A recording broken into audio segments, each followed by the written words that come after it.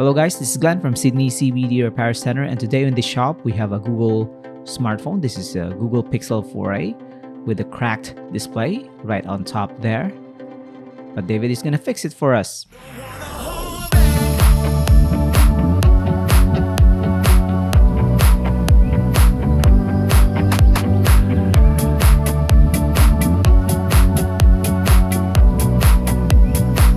So as we all know, Google Pixel smartphones, when replacing the display, is a very easy affair. So we're going to start off by removing the front display. David here has some parts that he needs to label. And now that's done, we're going to proceed now to the actual disassembly. We're going to pry off the old display. So we're going to start from the undamaged part at the bottom. We're going to slowly pry it with thin pieces of metal and plastic. So the good thing about this is we're not going to reuse this display, obviously, and there's no cables that we have to worry underneath this, since there's only one cable attached to the main housing. I think all smartphones should have this design just to make things easier for the repairs, especially on the most vulnerable part of the smartphone, the display. So this is the cable that I'm talking about. This is the one that's connecting the touchscreen and of course the display for the Google Pixel 4a. It's held on by this latch. It's got 2 screws on both sides. We're going to remove that and pull out the display. And now that's off the device, we're going to clean up the old adhesives that are on the side of this smartphone. This is the stock adhesives. You can just see how thinly applied it is, so there's not much problem to it. We're going to clean it off so that the new liquid glue can adhere to the corners and sides of this chassis. We're going to take out our replacement display. This is the one. We're going to test it now. We're not going to put the latch and the screw. We'll just confirm if this works or not. Because sometimes we have a replacement display that's brand new and the touch doesn't work, or the display doesn't work, or both.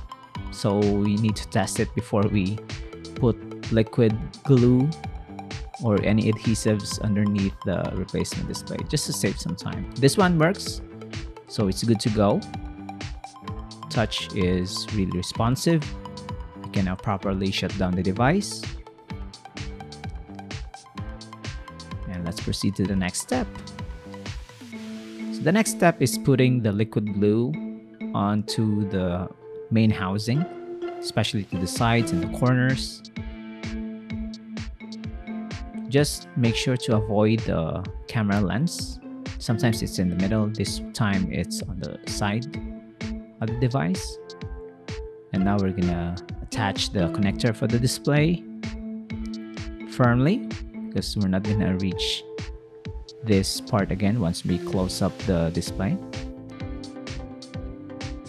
We're gonna put on the latch, screw in the 2 screws on both sides, and position, align, and press it in. So for a beginner, even for a beginner, this repair is very straightforward and relatively safe. If your smartphone is really damaged and has a lot of cracks, you might as well ask some tips on how to avoid injuries on your fingers. But somehow things didn't quite go as planned on the first try, so David here is removing the display again. There seems to be a problem in the alignment of the housing. We're going to test if it's really flat or somehow it's bent, because David noticed some gaps on the sides of the display. Now he's made adjustments by bending it back off camera. We're just gonna replenish the liquid glue on the sides, and we're gonna put back the replacement display. So if you have the same problem with your Google Pixel 5, Google Pixel 6, 2 XL, just visit Sydney CBD Repair Centre or message David over our Facebook page or website, sydneycbd.repair, and we'll fix your problem for you. Just like this one, it's now ready to be used again.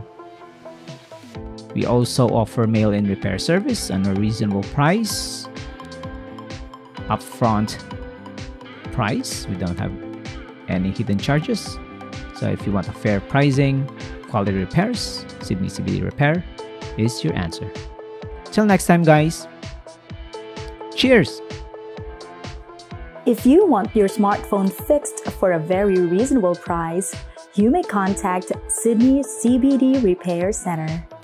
We also provide mail-in repair services for customers outside of Australia or Sydney.